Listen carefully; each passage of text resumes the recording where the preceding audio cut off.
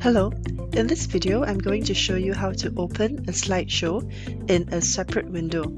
This means that this slideshow will open in non-full screen mode. So instead of the slideshow occupying your entire screen, your slideshow can actually be in a smaller window, and this is useful because it allows you to open other things simultaneously to show your audience, for example, a browser, a file.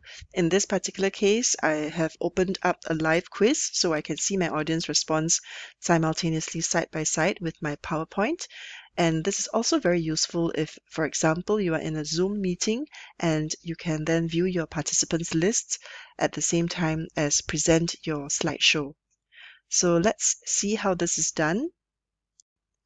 I have now exited the slideshow mode to the editing window, and now what we need to do is to go up to this menu and to select slideshow, and then search for this setup slideshow icon.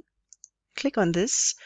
This window will open, and you can see as a default that the slideshows are always presented by a speaker in full screen. So what you want to select is the one just below this, browsed by an individual window. And don't forget to select OK for this. And let's see what happens when we now open the slideshow. So let's click on slideshow. And now this window actually becomes draggable. You can reposition it, and most importantly, you can resize this window. So you can actually see my desktop behind this, and here this again allows me to show a simultaneous browser together with my slideshow. Just a quick recap. First, click on slideshow to open up this menu. Second, click on Setup Slideshow. And third, select Browsed by an individual window and then click OK.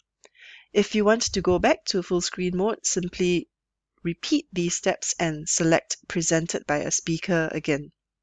So have fun exploring, and thank you.